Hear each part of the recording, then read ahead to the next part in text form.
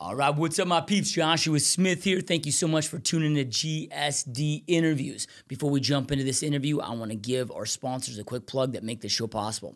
So our first sponsor is our real estate software, www.perfectstormnow.com, the most affordable and effective lead generation software out there. This isn't just a website. Yeah, we've got a website. Yeah, we've got a blog feature. Yeah, we have testimonials and video client testimonials feature. We have community pages. We have all of the typical website stuff. Where we differentiate ourselves is on the lead generation. We teach you how to lead generate. This system is extremely effective with lead generation. We can teach you how to go out there and generate more leads than you can handle without spending a penny on lead generation, right? Not only, though, do we teach you how to lead generate, not only is it a great website, it's a coaching platform combined with software. So we have two monthly live training sessions that are 2 hours long with myself personally. So we teach you how to use the site, how to generate with the site, how to leverage the site. And it goes deeper than that. Okay, I'm getting all these leads. What do I do? What do I say? How do I convert these leads? So we go and train you and coach you on every aspect of that so you can go out there and dominate it in your business. You have access to me, my developers on a daily basis as a customer of ours. So it's $99 a month, no contracts, no registration fees. It's month to month, $99 a month. You can't beat it, right? So go check us out, www.perfectstormnow.com. Our next sponsor is my personal mentorship. You know, if you're ready to take your business, your life, your career to the next level, we've got my 90-day mastery boot camp, which is a mentorship with me personally. Every single week, it's 3 hours or 2 hours of live coaching and training with me, and then 1 hour of live Q&A. You have daily access to me and our private mastermind. We build out your playbook, every aspect of the residential real estate business, from how to lead generate to how to lead follow-up to how to do your presentations to how to build out your database. We even start talking about how to grow a team, how to hire, how to fire. There's nothing that we do not cover inside that program. Then after the program's done, after the initial 12-week program's done, it's an ongoing platform. It's $50 a month where you have access to me for as long as you want. You know, right? And then that $50 a month program, you guys, I've made that where $50 a month is more powerful than a $1,000 a month coaching program that you can get anywhere else. So we do 4 hours of monthly coaching at $50 a month. So you get 4 hours of live coaching. We have 2 in-person masterminds here in Phoenix, Arizona. They're every 6 months. It's a private mastermind with me and only the alumni bootcamp members that are part of the mentorship. We don't bring in guest speakers. There's nothing to sell. There's none of that crap that we all get at all these other seminars that we go to. You usually go pay $500 to a seminar and they try to sell you a bunch of shit. That's not what this is. This is hardcore masterminding. This is a hardcore mentorship, mastermind, and growth program. So if you guys want to learn more about that, www.90daymastery.com. Hope to see you guys in the program. All right, let's jump on into the interview. Hopefully you enjoy this as much as I did.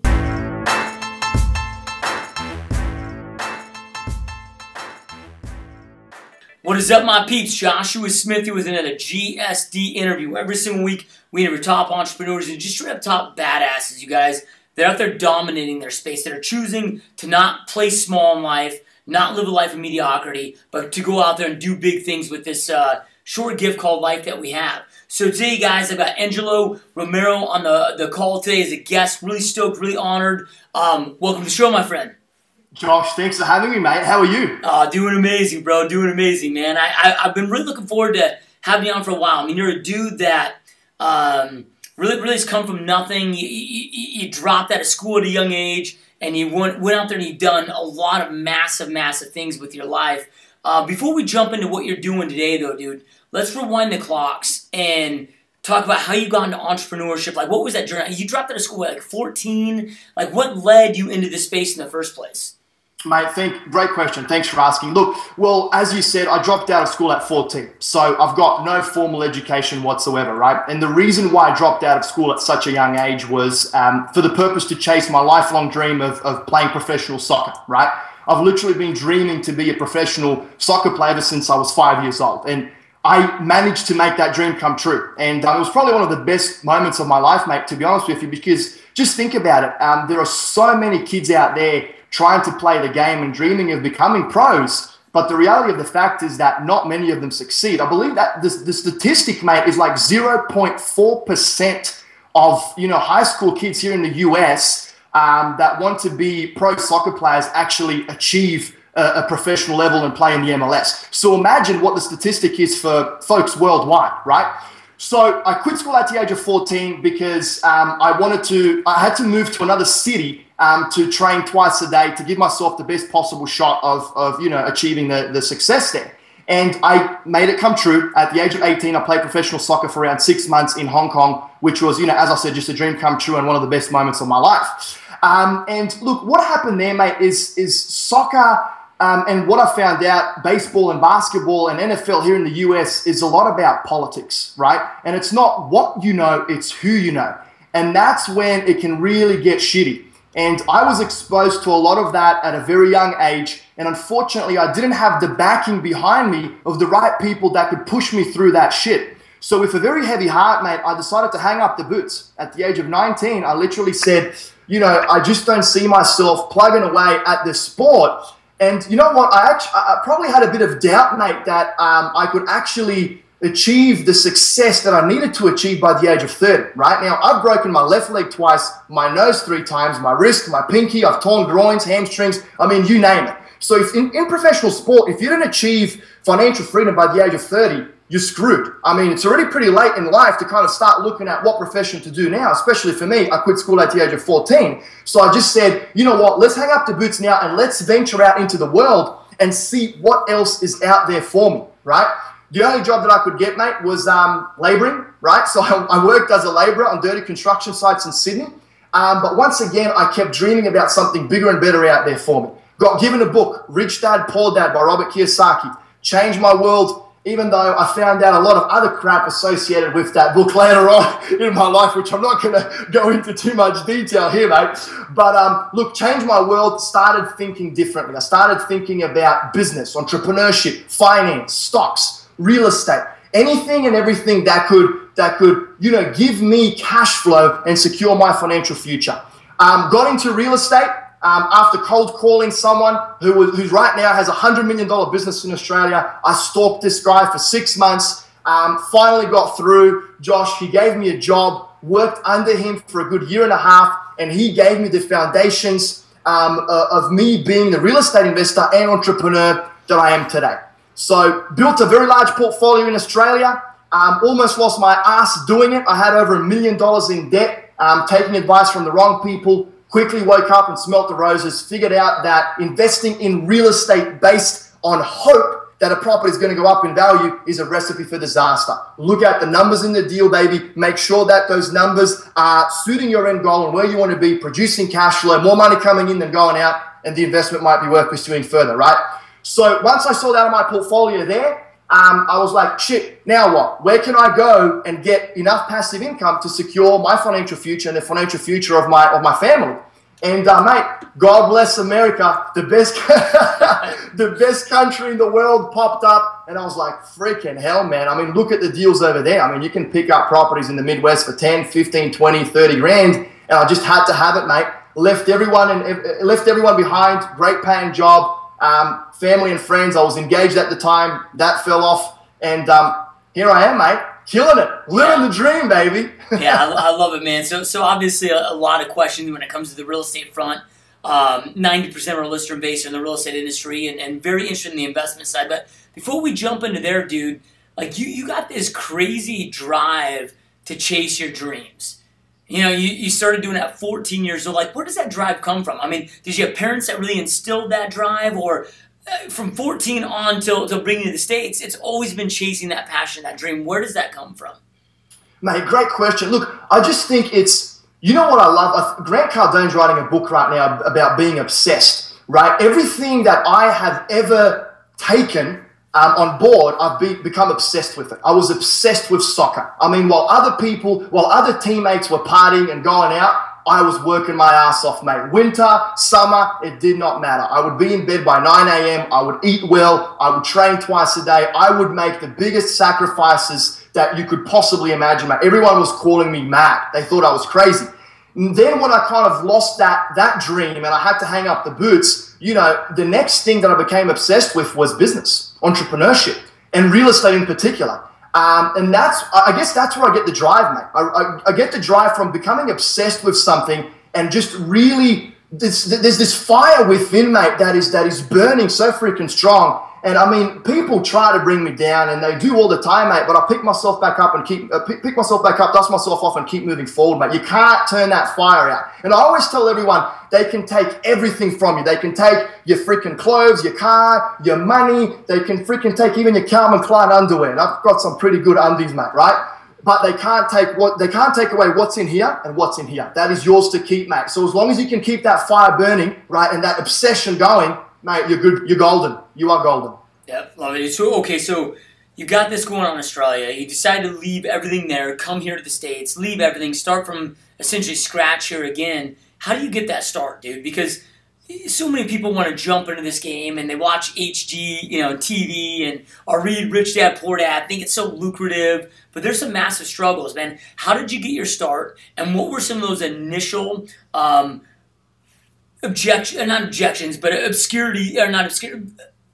that you had to overcome initially, man? Mate, well, look, another great question, and look, I'm an Aussie in the US, so I could literally, we could do this show for the next 10 hours, and I still wouldn't be able to list all of the objections that I had, dude. I mean, look at it this way, mate. At the end of the day, it just comes down to how bad you freaking want it. I mean, you have to sit your ass in the office at 6 a.m. and not leave literally day and night. Do what you have to do, whatever it takes, get to wherever it is that you need to be, mate. Cold calls, emails, meetings, bust ass doing all of that shit non-stop. I mean, as I said, Josh, I've had so many objections, it's hard to literally, list how many I had, from visa restrictions to being in a ton of debt to having health issues, my grandma dying, my mum getting diagnosed with cancer, fractured my left wrist, couldn't afford to fix it. I had visa problems. I only had, a bit of money to my name. I mean, the list goes on and on and on and on and on, right? I was literally at a stage around 3 years ago where I got everything taken away from me, mate. I had nothing. But once again, I had this and I had this. And I sat my ass in that office and I picked up the phone, man, and I just kept calling and calling and calling and emailing and emailing. And eventually, after 9 months of very tough times, I had a breakthrough, right? And that breakthrough enabled me to establish a relationship with a hedge fund. I sold 22 properties in like 60 days. And that's what started higher cash flow and the business where we are right now and the business that we're doing today. But yeah, mate, look, you have to work hard. You really have to work hard. You have to commit to the numbers, especially in real estate. If you're a realtor, if you're a flipper, I mean, it's all about the numbers. How many offers do you submit on a daily basis? How many clients do you speak to, right? How many properties do you inspect? So it's all about the numbers, mate. So when you're hitting up those hedge funds, man, I mean, what were you coming at this from? A real estate agent perspective, or were you just, hell, I know I can find the deals based on what they want. I'll go to the trustee sales, whatever they want, I'll go out there and create the deals. I mean, what did that look like when you're down and out with nothing? You don't have the real estate. What's your pitch to them at that point? I had other people's real estate. Okay, I had other people's real estate, and I was involved with a few partners back then where, I got given 22 properties that I needed to liquidate at a rapid pace. And I kind of went from a project manager on site to all of a sudden being, head of sales for properties that I had no freaking clue about. That's why it took me 9 months to liquidate all of these properties. So, mate, fake it till you make it, Josh. What do you want me to tell you? I mean, I could call the White House right now and I'll probably get through to Barack Obama as long as I tell them it's the dingo calling and it's urgent. I'm calling from Sydney, Australia. So, look, I'm fortunate that I've got an accent, so it makes me very unique. People want to talk to me, and people think that there's kind of a sense of urgency and priority when I call. So I'm very fortunate in that department. But ultimately, mate, yeah, look, I was presenting these properties. I was looking for someone to buy them. If someone did not have the capacity to buy them, I was asking for referrals if they knew someone that was looking to buy them, right? And this is a couple of years ago when there was a lot of hedge fund activity going on in Kansas City and Missouri, where I was based at the time. There still is a lot of hedge fund activity going on there. It's kind of quieted down quite a bit now. There aren't that many hedge funds buying around. I'm hoping that they come here to Ohio in around 3 years' time. While I own freaking thousands of properties. Yeah, not yet. But yeah, mate, that's kind of the version of how I went about looking for establishing these relationships with someone that could either purchase these properties or assist with referring someone else that might have the capacity to purchase them. Right. Yeah, no, I love that, man. So how do you go from liquidating these properties? Because, I think today, and correct me if I'm wrong, but you're overseeing like $50 million in real estate, right? How do you go from that to overseeing cash flowing properties at that massive capacity? Yeah, I've actually been involved in $50 million worth of real estate transactions. So that would be from, I started my real estate journey 4.5 years ago. Now, keep in mind, that figure sounds really sexy here in the US. That's why I use it. But in Australia, the average median house price is like $1 million. Okay, so don't tell anyone, please. A little bit of a marketing gimmick there. No, mate, look, the sale of those 22 properties gave me the necessary capital to start a higher cash flow, okay? I already had a higher cash flow in the plans. I had over 50 things on the to-do list that needed to be executed on before we could start this grand company, which is now known as one of the most reputable and best branded in the country. Selling those 22 properties gave me the starting capital to move from Kansas City, pay off a few debts, get out of the shitstorm that I was in at the time, and kind of start a new beginning here in Toledo, Ohio, where we are today. So, mate, look, it all comes with preparation. I mean, you have to be prepared. You have to plan, right? How does that saying go, mate? Where preparation means practice or something like that, you know, is when perfection occurs, right? Something like that. Anyway, so, you know, as I said, I had a lot of things on the to-do list that I had to execute on, which I slowly was executing on, but the big game changer was liquidating those 22 properties, getting a cash injection, getting out of the sour partnerships that I was in at the time, moving to Toledo, and then slowly starting to work on the website, slowly starting to work on mate, I created our websites from nothing. Like, it's just insane. I didn't have much money to do it, so I had to do it myself. But yeah, you get my drift there. Yeah. Now, so, you know, and I know today, I mean, you're going big into the rental property game, right? I mean, cash flow flipping game is, I've never been a big fan of flipping because it's like you go out there, you flip a property, and then you're broke again. I'm not broke again, but it just becomes, it's a rat race, dude. So what steered you in that direction compared to flipping, which is kind of the sexy thing to do, or just continuing to liquidate these properties for other hedge funds and other organizations? Sure, mate. So when I first moved to the US, right, I was very restricted on what I could and could not do, right? I was on a visa where I could not work. So the only thing that I could do was sign a contract to buy a property and sign a contract to sell a property. Now, when I was in Australia, I got into a ton of debt. I built a very large portfolio in a short amount of time. All of the media there was you know, saying that I was this cash flow kid. They loved me, but no one knew that I was actually losing money on my monthly mortgage repayments with hope that these properties were going to go up in value.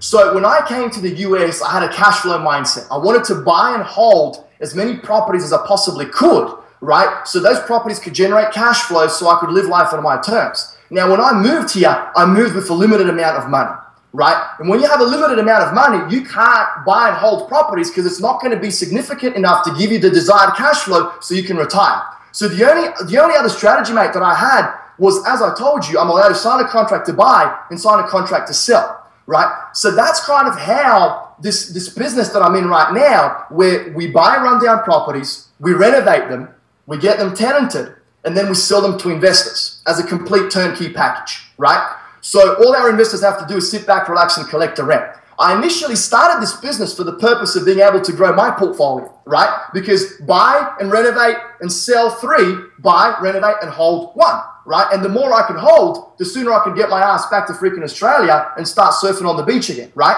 Now, what has happened is in this business, you know, when you become a business owner and when you become an entrepreneur, I guess I started the journey about me.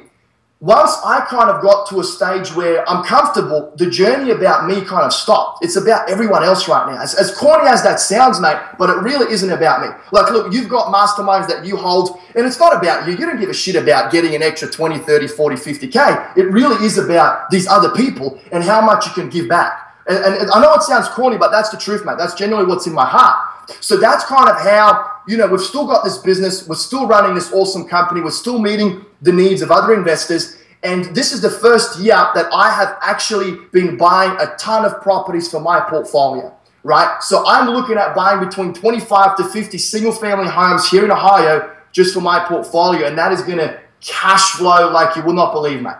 All righty? Yep. No, I love it, man. So, and this is a question I always ask all the real estate investors in the show as far as with your tactics, because you have some people that love single-family detached, some people that love the multi-units. Do you diversify in all of the above, or do you attack single family for a certain reason? Mate, look, predominantly focusing on single-family homes right now. I'm an expert in that field. I know the numbers really well. I can literally buy the property sight unseen just based on a piece of paper. I've got project managers that will go out on site and inspect the properties, and that's kind of our bread and butter. We've been doing really well with single-family homes. A lot of people have come to know us because of the single-family homes.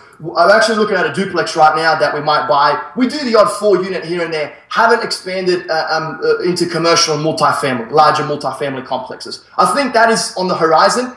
We'll see how we go. But right now, mate, single family homes are our bread and butter. I enjoy doing them. I'm buying a ton of them for my portfolio. And I think that a lot of the investors in our target market and our target, buyer is kind of in that, for lack of a better word, that lower wealth bracket, right? They don't have millions and millions of dollars to spend where they can just go out and buy a 500-unit complex. So that is kind of how we have branded ourselves. That is our target market. That is our target buyer. So we just meet the demand of those investors. But I am excited with what the future is going to bring, because I have my eyes on 4 units to start, and then we can always grow from there. So give us an idea, dude, of what you're doing with the single-family attached, because we've got a lot of listeners that want to jump in that game, but man, they're working 100 hours a week. They don't have time to mess with them and manage them, and I know you've got a turnkey product. So give us an idea of kind of what you guys are doing with that, and then also if they want to reach out to you to potentially get an investment with you, like what's the best way to reach you for that? Sure. Look, so pretty much, Josh, what we do is we buy rundown distressed properties via any means necessary. Okay, we do a lot of yellow letter campaigns, Craigslist ads. I mean, my whole building is blue and yellow, literally, and it says we really do buy houses on the side of it. I mean, it's ridiculous. Once we buy these rundown properties, we renovate them to a great standard. We've got 4+ contractors working for us around the clock. I've got in-house property management. It's a company controlled and owned by me. I do not believe in a turnkey outfit having an outsourced property management company. It just does not work. They will nickel and dime you to death. Property management does not make money from the 10% monthly fees. They make money from getting new tenants into your property. Okay, so we've got in-house property management.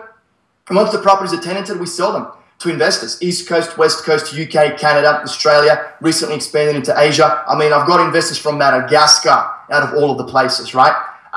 Very limited, very exclusive in what we do. We're not about selling thousands of properties to hundreds of investors. If you're an arsehole, I don't want to work with you. I turn down more business than I take on, and that is no joke, right? So that's kind of what we do, mate. And if anyone wants to reach out to us, I mean, we're very loud and proud with our branding. Google is the best business card, www.ohiocashflow.com. They can check us out. I hate talking about myself and my business, mate. So let's give more content to everyone. Come on. I'm starting to blush here, dude. No, well, man, we got to do it, right? Because again, and I appreciate you being so humble, but I know so many people that are in this space that, again, they have the income, they want to do it, but they're just so damn busy doing what they want to do. They need that turnkey product, and there's very few people that have that out there. I mean, you're only one of a few that I've ever met in my entire real estate career that has that. So I think, Josh, there actually is quite a few of us out there, but everyone has a shit reputation, right? Yeah. If you mention turnkey, it's like you're the devil. 666. Properties in shit areas with shit property management sold at way more than what they're worth, right? So, here we are. We've changed that demographic, right? We've turned a lot of heads because we do offer a genuine product and a genuine service. And I'm excited, mate, with where we're going. But it also saddens me that there's a lot of folks out there that are doing the wrong thing. And it's got a very bad reputation, mate. I'll tell you what, turnkey really is the devil. I mean, I post a lot on Bigger Pockets. I write blogs there. I've done a podcast. If you mention that you're a turnkey provider or selling a turnkey product, you get smashed. And I mean absolutely smashed. So it is what it is, mate. We're trying to change that stigma, and so far we're doing well. So with your experience, man, I know you also work with so many other investors that have dabbled in this space on their own as well. What are a few of the biggest mistakes that you see, whether entry-level or novice investors making that are really forcing them out of the game? Great question, mate. Trusting the wrong people, okay? Trusting the wrong people. I speak to so many investors on a daily basis, right?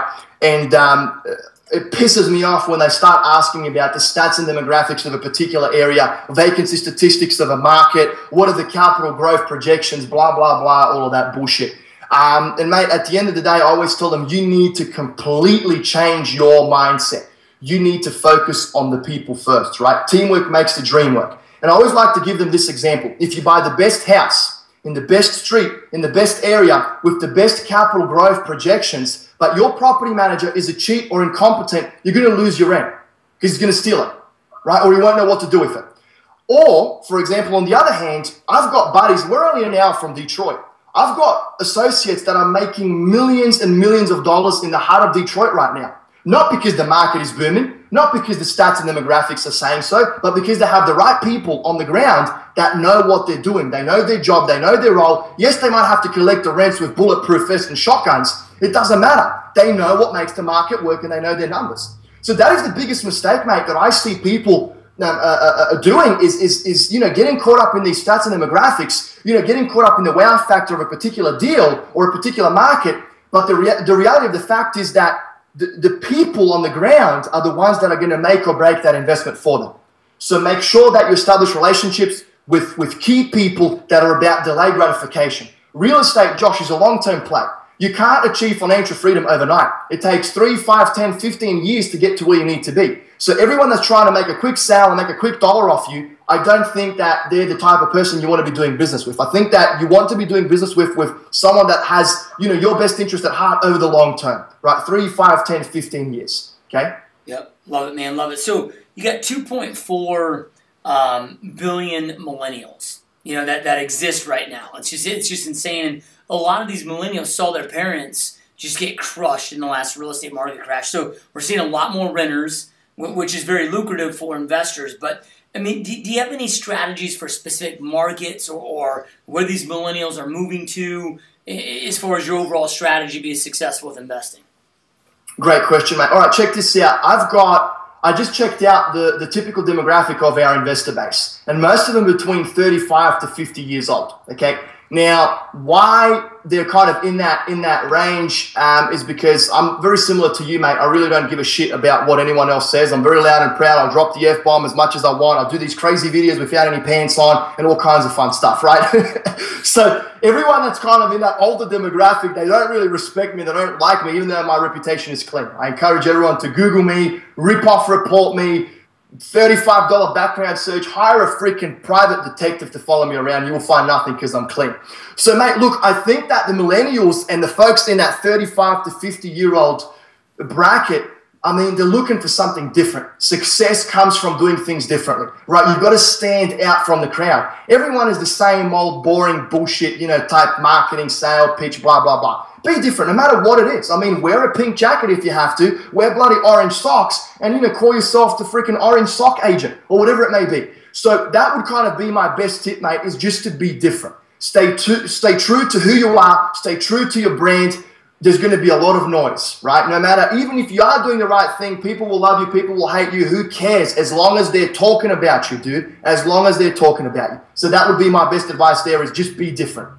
Yeah, love it, man. So you mentioned Grant Cardone earlier in his new book that's coming out. And we've had Grant on the show, and he's been a mentor of mine personally for the last several years. He's got a big belief system on you should never own where you live, right? Rent where you live, and then go out there and buy assets. What's your personal take on that? 100%, mate. I rent a shitty little 2-bedroom apartment right now.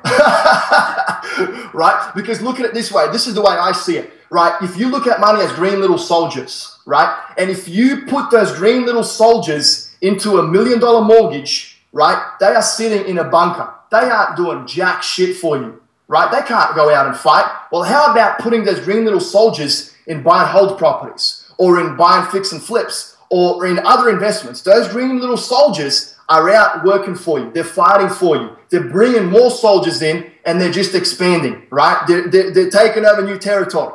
So, mate, 100%, 100%. I read a blog about it. I got smashed by a ton of people because I don't believe in the American dream, jibber jabber shit. I believe in the Engelo dream, baby. I want to do whatever the hell I want to do. I want to drive whatever car I want to drive. I want to live wherever I want to live. I don't want to be stuck to one particular location. I want to buy a property in Sydney, in Paris, in freaking Milan, in New York. I want to live everywhere, right? So yeah, mate, 100%. I think that every single penny should go towards investment.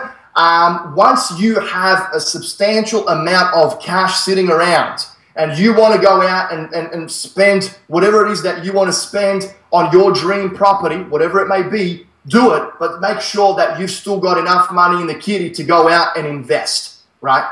So yeah, love it. Uncle G, mate. Yeah. Uncle G. That's it, dude. So let's say, you know, a lot of our listener base right now probably has a single-family attached home that they've lived in that maybe has some equity in, but they want to start investing. I mean, if you've got somebody that has maybe 40, 50% equity in their property, how would you recommend? Would you recommend that they take that cash out and start the investment compared to just selling and renting? Or, I mean, how would you recommend somebody get started in that position? Depends on how extreme you want to be and how much your wife's got you by the balls. I mean, you know, shit, I would sell it. I would sell it, mate. I would sell it and use that capital to triple it, to quadruple it, to buy more. I mean, look, once again, it's a lot of people can't get caught out of that stereotypical American, you know, dream type view. And it sucks, mate. But ultimately, you know, we all end up in the same place, Josh. It's 6 feet under. You can't take anything with you. 90% of folks in retirement homes said that the biggest regret that they had in life was not traveling more, not spending more time with family, but taking more risk. They wish that they took more risk. So sell the bloody thing, go out there, take more risk, and so what if you lose it all? It doesn't matter, mate. And this is one of my favorite quotes. It doesn't matter how many times you're wrong as long as you're right once and it counts, right? Look at Mark Zuckerberg. Let's say that he started up 99 other companies before Facebook and they all failed. No one would give a shit because Facebook is Facebook, right? Same as you. Let's say you go out and lose $900,000 trying freaking 9 times, and that one time you make 10 million because you invested in the right company. Who cares about the others that you lost, right? So that would be my advice is I would sell it and then I would use those funds to you know, try and put those green soldiers to work. Yep, love it, dude. So what keeps you personally, man, going back onto you, what keeps you personally leveling up in life? We find that good becomes the worst enemy to greatness. It's so easy to get caught up in this. Things are good enough. You got money coming in. You could pull the reins off and just kind of, you know, coast and not have to hustle as hard. What keeps you, bro, personally leveling up and chasing greatness, never settling for good enough? Wow, that's a good question, mate. Shit, you almost got me stumped there, but I've got an answer for you. Look, my goals are pretty big, right? My goals are like ridiculous. So I've still got a long way to go before I can hit those goals. Another one would be, you know, seeing other people do better. And that kind of gives me, not jealousy, I'm not a jealous guy, it gives me motivation to try and catch up, right? To someone like yourself, mate. I mean, you're freaking killing it. I mean, I see your face on Facebook everywhere, right? I'm like, how the hell does this guy always get these sponsored bloody posts going and they stalk me around everywhere, right? So I kind of look up to folks like yourself, you know, look up to folks like Uncle G, you know, and all of those other guys, how they have this huge brand, this huge personality, you know, a lot of people following who they are and what they're doing. And then that motivates me and inspires me to also do better. Ultimately, mate, a big one for me is leaving a legacy, right? When everything is said and done, Josh, I want my last name plastered on a building, not like Trump Towers, but like Rumora Institute for Cancer Research, right? I want, when everything is said and done and I'm gone and I am no more, I want something left behind that will continue, you know, serving a lot of people and helping a lot of people in need. And once again, it sounds corny, dude. I know it does. I don't give a shit what anyone else thinks. I know it sounds corny, but that's the honest truth. So when your kind of purpose and what you do is bigger than yourself and it's bigger than money, it's chasing that legacy, right? It's chasing that something that will help others. I mean, that's what inspires you. That's what motivates you. That's what gets your ass out of bed every single morning, mate. I mean, ultimately, you can't stop, dude. You just can't stop. It just keeps freaking pushing. That fire within is burning, man, and it just keeps burning like crazy. Yeah, no, I love it. And a lot of people can't grasp that, understand that, but you get to a certain level where the money's irrelevant. It's so much bigger than that, dude. And a lot of people can't relate. So I dig it, man. So, you know, you mentioned before about reading Rich Dad, Poor Dad and, you know, applying some of those and realizing maybe they didn't work in your own world. And, you know, and I've been guilty, not with Rich Dad, Poor Dad, but I've spent $500,000 on consultants and coaches and these quote-unquote gurus that led me down a wrong path and cost me a hell of a lot more money than it made me. How do you know if you're on that right path or if you have that right mentor, so you're not getting taken for all the smoke and mirrors, especially in your space, dude. Everybody's got the zero down, get rich quit bullshit that exists out there. Mate, I'm not sure if you need to check out some of my videos. I've got this little campaign going right now where I'm slamming absolutely every reality TV flipping show. And I mean, I am slaughtering them because I'm pushing for my own TV show and I'm very close to getting one. And there's my plug, mate. It's time to make them real again, right? If Donald Trump says it's time to make America great again, the dingo here is saying it's time to make reality TV flipping shows real again. Mate, look, oh, wow, great question, dude. I don't know the answer to that, mate. I don't know the answer. I have never paid for any course. I've never paid for any mentorship. I've never paid for any coaching. I've never paid for any mastermind. Look, I personally think that all of it is a bunch of bullshit, okay? To be honest with you, that is my personal belief. This is the way I see it, mate. If you're sick and you want to get better, you go to the doctor, right? If your car breaks down and you want to fix it, you take it to the mechanic. If you want to learn how to make money in real estate, you go to someone that's doing it and you brush shoulders with them all day and every day as much as possible via email, messages, phone calls, whatever it may be, right? So those are my beliefs. If you can find folks that, you know, are willing to give you their time in that department, I think you're onto something. Now, don't get me wrong, mate. Once I get on TV and I get my TV show, I promise myself, Josh, I'm not selling seminars. I'm not selling DVDs, courses. I'll sell my time and you're freaking going to pay an absolute fortune for it, but you get me live. You get me one-on-one. And those are my beliefs. When you can actually get someone on a very kind of close personal level, that's when you can start flourishing in you know, real estate, right? So I hope that answers your question, mate. Yeah, no, I dig it, man. I love it, man. So, you know, and going back to what you just answered there, I mean, in Australia, you found that mentor, the guy that did it. You know, so, okay, I didn't pay for a course, but you gave up a percentage of your life to go follow up the mentor. And you know, people just, it seems like, man, people just aren't willing to do that. They want free advice. They're not willing to go chase that mentor. So go into that, because I think that that's such an important topic of finding that right mentor. Because somebody could, if they were serious, be like, hey, man, I'm going to fly out to Toledo. I'll offer to scrub your toilets, work for you for free, 50 hours a week, and learn that right way. How did you identify your mentor, and what did that process look like? Dude, I freaking love you for that question. I was almost going to drop the F-bomb there, okay? So, look, same as you, mate. I bet you any money you get inundated with people messaging you every single day, right? And then you send them this generic little reply like, follow me on Facebook, add me on Twitter, blah, blah, blah. No one comes back. Dude, for 2 years now, Josh, I've never, ever had anyone re-message me again. If I just had one person re-message me again, I'd be like, shit, he's keen. He's actually saying, you know, he's you know, not accepting rejection, and he's coming back again, right? So mate, that's the key, right? Keep following up. Stay professional. Everyone wants something for nothing, and that really pisses me off. And I love what you said about scrubbing toilets, washing my car, freaking going to get me lunch. It doesn't matter. I would never accept anyone do that, but just the gesture of offering something, right, to me, in order to get something in return, would be huge, and it would really catch my attention, and I would actually, you know, pay more attention to that particular individual rather than just sending them a generic email. Look, mate, I was chasing my mentor for 6 months. I was calling, I was emailing, I you know, was going to reception at the office in a very, very, very professional and genuine way. Right now, I'm chasing Uncle G too in a very genuine and professional way, so I might have to chat to you after. I've already got his email. We correspond via email here and there. But, you know, look, mate, if once again, how bad do you want it? How bad do you freaking want it?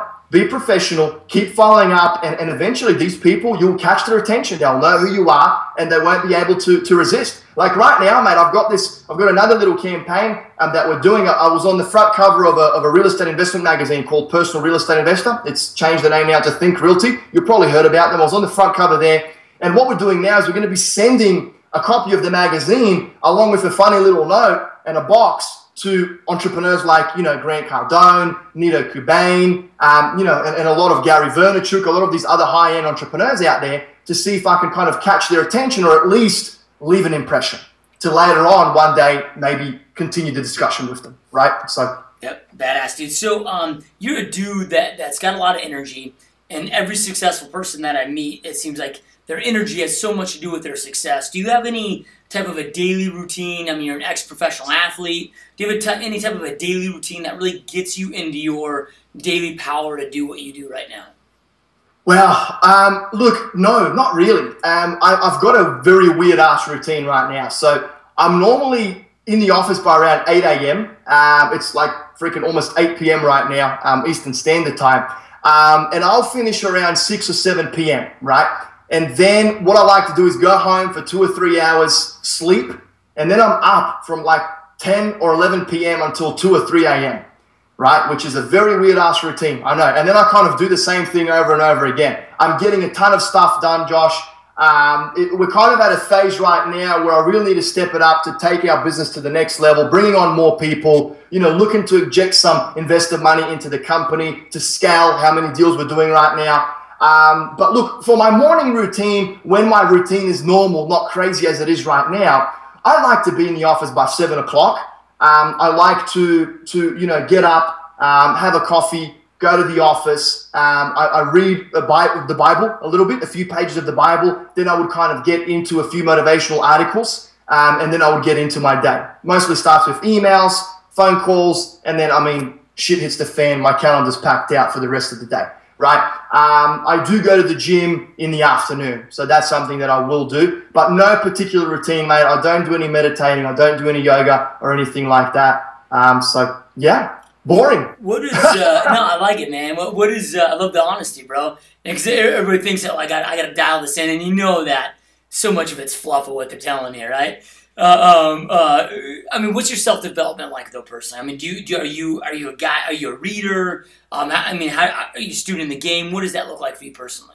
Mate, you know what's funny? It takes me freaking 2 hours to read 4 pages, right? I just recently found out that I've got some bullshit, what do they call it? ADHD, yeah. Right? So I read a sentence and my mind doesn't like the way I've read it, so I've got to reread it. And then, you know, 20 minutes later, I'm sweating like a freaking pig rereading the same bloody sentence, dude.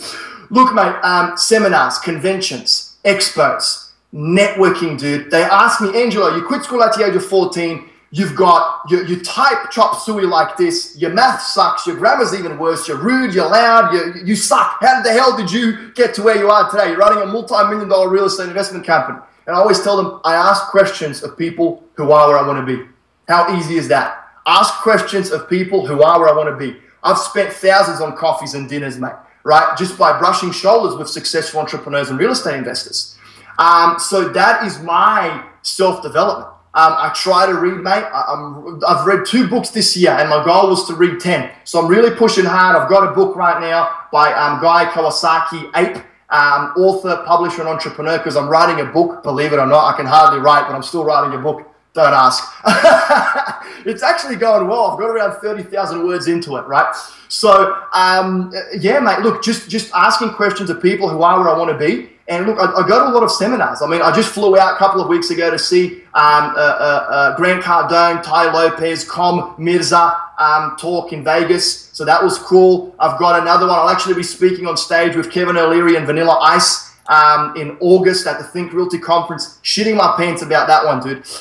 So, yeah, mate, you know, just network. Your network equals your net worth. Yep, truth, man. So, you know, I know you get interviewed all the time about what you do, what your journey's been, real estate investing, all the tactical things in between. Is there ever like a question that you wish people would ask you, or that you think is important that they would ask you that nobody ever asks you?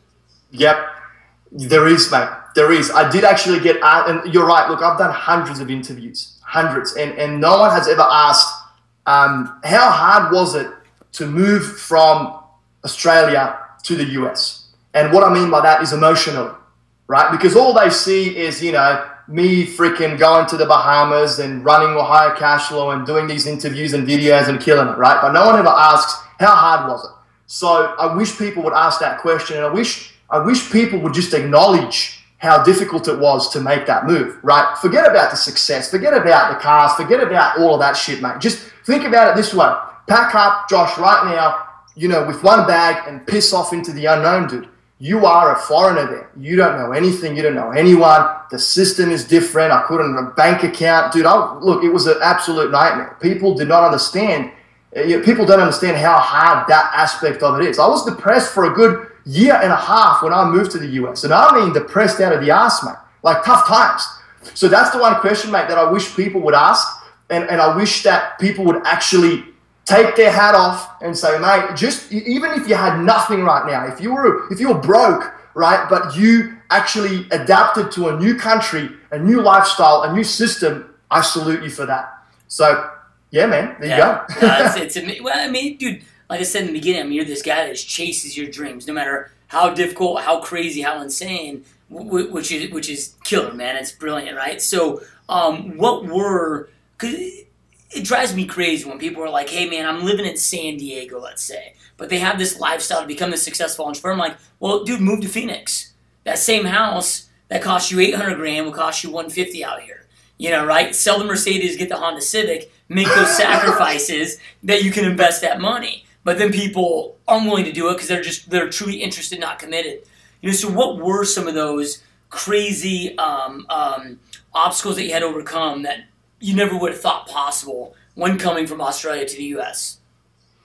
Mate, check this out. So as I mentioned, when I had that tough patch where, you know, my grandma passed, my mum got diagnosed with cancer, broke my left wrist, felt like the whole world was caving in on me, had over $1 million in debt, sour business relationships, credit card debts, I mean, you name it, dude. I mean, it was a nightmare. I was eating peanut butter for breakfast and drinking $1 gas station coffees to survive.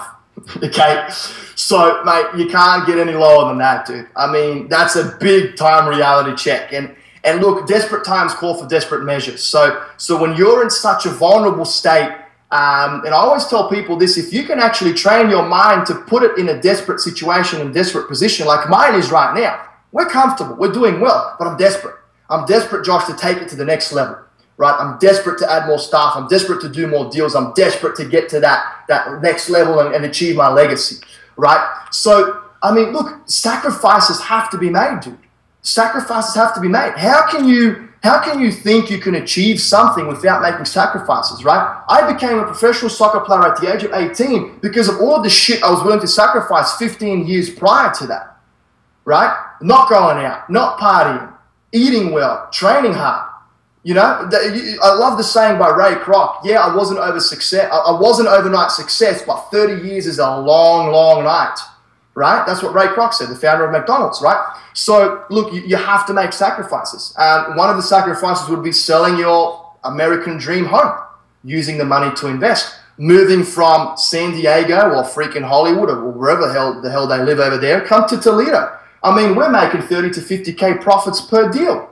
If it's an A-class flip. And I'll tell you right now, mate, you won't find deals anywhere in the country to what you can in Ohio and Michigan, right? High unemployment, declining population, that's the stigma surrounding the media and the journalists. I feel like a kid in a candy store, whatever the hell I can buy, right? There's still people living here. I mean, it's not freaking, you know, Bangladesh. It's Ohio, Columbus, Cincinnati, right? Toledo, Cleveland, there's stuff going on here. So look, mate, I'm going off topic here, but yes, you have to make sacrifices. If you want to achieve a certain level of success, no matter what it is that you want to achieve, if you do not make any sacrifices, it's just not going to happen, period. Now, do you attribute a lot of your success, though, to those low moments? I mean, they become your greatest assets, but you make it through those moments. So you're like, well, dude, if I lose everything again, you've got the confidence you can bring it back. I mean, do those become your greatest assets? Do you attribute a lot of what you're doing now and your successes to those low moments? 100%, Josh. I mean, look, I'll tell you this. When you do well and you make money on a deal, you never evaluate the profit that you've made on that transaction because you are Donald Trump. You are the best thing ever, right? Your ego kicks in and you're top shit, right? You sit in your Porsche and you go freaking spend $7,000 on a watch, right? Now, when you lose money, and I mean lose your ass, and I've lost my ass more than anyone can imagine, you're in the dumps. You really evaluate every single freaking phone call, email. I mean, the seconds, the minutes, the hours of every single day, right? And you really dig into that core problem. When you evaluate failure, you will eventually figure out what the hell went wrong. You will reassess and you will not repeat the same mistakes. If you repeat the same mistakes, you know what they say, insanity is doing the same thing over and over again, expecting a different result, right? So yes, you learn more, you learn more from failure than you do from success, because you evaluate failure more than you do success. And ultimately, mate, I mean, when you are rock bottom and you can't go any lower like I couldn't, I told myself there and then, I said, look, I could go lower right now, it would be 6 feet under. I can't go any lower than where I am right now. When you've got nothing to lose, mate, you've got nothing to lose. Now imagine putting yourself in the mindset where you're doing well, you're wealthy, your business is good, you know, your portfolio is great, but your mindset is still, I've got nothing to lose, right? Look at Elon Musk. He sold out of PayPal, right, for $100 million, and he literally dumped every single penny back into SpaceX and Tesla, right? And he had to borrow money to pay his rent, right? That's the type of mindset where you've got nothing to lose. And I love it, dude. I love it because, once again, where are we going, Josh? We are going 6 feet under. You can't leave anything behind. Take the chance. Make the risk. And you never know, mate. You might like risk. I love it. No, I love it, man. That's brilliant, dude. So, you know, I created this podcast, bro, because I got so sick and tired of all the smoke and mirrors and all these quote-unquote gurus operating from a place of theory that have never done it. And I'm like, well, instead of bitching and whining about it, let me go out there and interview dudes like you, right, that have went out there and built it, that have built it, lost it, rebuilt it, have overcome massive adversity, and are out there doing it at a big level. With that being said, man, our listeners are listening to this right now because they want to go out there and create an epic business and an epic life like you've been able to create for yourself. Do you have any last pieces of words of advice, inspiration, motivation they'd like to leave them with to go out there and create the life that they know they want and deserve? Mate, love it. Actions speak louder than words. Stop freaking talking. Just go out there and do it, right? And deal with the consequences, no matter what happens. I just mentioned that, you know, you will learn more from failure than you will from success. And I'm going to get a little bit philosophical here, so try and bear with me. But if you can have a mindset where you perceive every experience to be a good experience, right? So no matter how negative it is, if you can perceive it to be good and find something good from that negative experience, pick yourself back up and keep moving forward, right? And that's it. Just keep freaking moving forward, mate. I mean, you're going to get knocked down. You're going to lose money. They're going to spit at you. They're going to punch you. They're going to bite you. They're going to throw shit at you. I mean, it's going to be a mess. But what you have to do is you have to pick yourself back up and keep moving forward. Ignore the noise. Don't get caught up in the noise, right? Focus on building the tallest. Focus on you, your bigger picture, your dreams, your vision, and just work hard. You have to work hard. Nothing comes easy, right? You really have to work your ass off. And I mean, if that is day and night, Josh, you freaking work day and night, whatever it takes. Uncle G. Love it, man. Love it. To our listeners, I know in every podcast with this, you guys, but information without implementation is really just the start of delusion. Information without power is taking that information, taking action on it. That creates power in our world. So you guys heard so much amazing advice today. Take something that you learn, go take action on it so you can go out there and create the lives that you know you want and you deserve. And Engelo, man, dude, this has been a massive honor. I know how busy you are. It's past 8 o'clock Monday evening where you're at, dude. So it means a lot that you're here. I honor and appreciate your time. I know our listeners do as well, bro. So this has been awesome, man. Really appreciate it. Thanks for having me, dude. Much appreciated. Thank you. All right, you guys. We will see you next time.